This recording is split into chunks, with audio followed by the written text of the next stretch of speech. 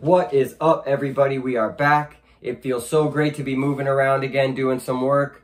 I'm still unable to do any manual labor for the rest of the month, but that leads me to today's video, which is subcontracting jobs. And just a beginner's perspective, I'm not a business advisor. This is just my simplistic version of subcontracting jobs that I've been doing to help bring in income while I'm not able to do any manual work. So with that being said, the first thing you have to do in the state of Florida is be licensed as a general contractor or partnered and working underneath a general contractor. I am blessed enough to be a part of Huffman's Consulting and Investment Company. They are general contractors who invest in small businesses and also build homes.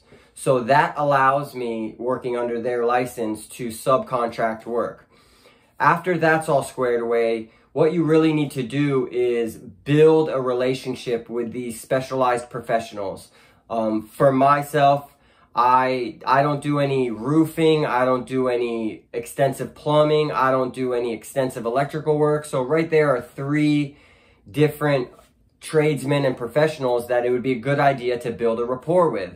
So right when my knee surgery happened, I had a client of mine ask if I could have somebody do a roof repair. I had never subcontracted a job before. I had just referred people. So I reached out to my mentor and he kind of talked me through it a little bit, and I contacted his roofer and he came out, gave me an estimate. I was able to relay that to the customer and schedule the work. They came out on the day that it was planned, did the work, everything went great. At the end of it, I had already been paid by the client. I paid the roofers.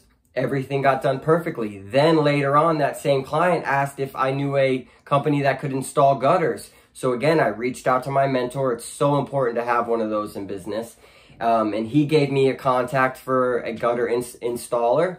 We did the same thing. The customer wrote me a check. I handled all payments, all scheduling, so that the customer really didn't have to do anything but approve the estimates and write a check to me, who he already trusts. So that job went perfectly. Then I was home thinking about, man, I really hope that I'm able to get a couple more jobs this month that I can subcontract. Really, it's crazy how God works, because right after I got done thinking that, bing, I heard a bing on my phone, and Angie's List had requested a roof repair. And I thought, this is great. I've already done one job with my roofer. I trust him. He's doing great work. Let me contact them. So I contacted them. He said, yeah, these are the days that I can come out, give an estimate. I reached out to the client. She was so happy at how quickly I had returned her quote request. And we're going out today to take a look at the job and give an estimate.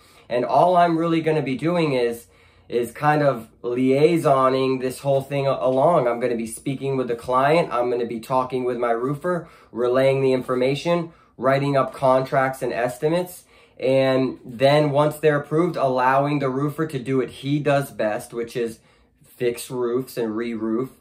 And I'm going to do what I can do right now, which is just help that process go along easily in any way that I can.